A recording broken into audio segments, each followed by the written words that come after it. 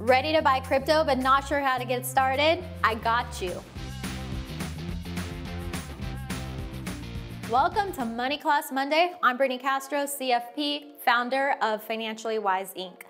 Make sure to hit the subscribe button to access all the new videos as they drop.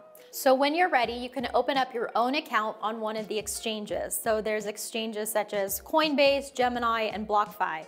When you open the account, then you add money into that account, and then you decide which crypto you actually want to purchase. So once you get started and develop your own crypto philosophy and your overall risk tolerance, you might decide to transfer your money off of the exchange into one of your own wallets. Now there's things called a hot wallet and a cold wallet.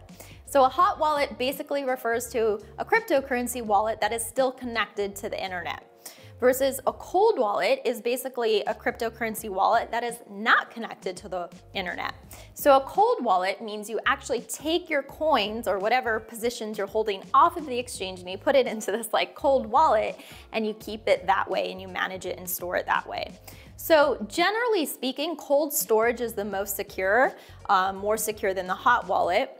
But you have to kind of, again, figure out where do you fall on the spectrum and what is your overall risk tolerance for owning your crypto. Now, when you own your own wallet, the most important thing to do is set it up correctly and make sure you protect your private key. So your private key is basically like your email password. You need to remember it, keep track of it, and keep it safe. Now, definitely watch some videos on how to set up your wallets correctly because it's extremely important. You don't want to risk losing your crypto and you don't want to risk losing your private key and all of that information.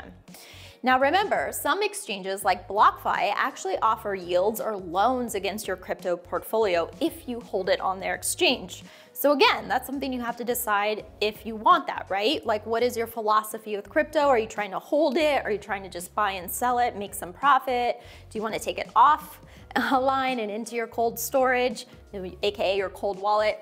All of it is up to you.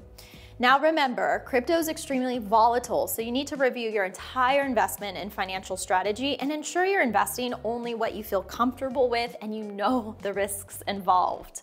Finally, be sure to like this video and subscribe to my YouTube channel so you never miss a video, and we're talking a lot about crypto, so hopefully I'll help educate you. I'll see you next time.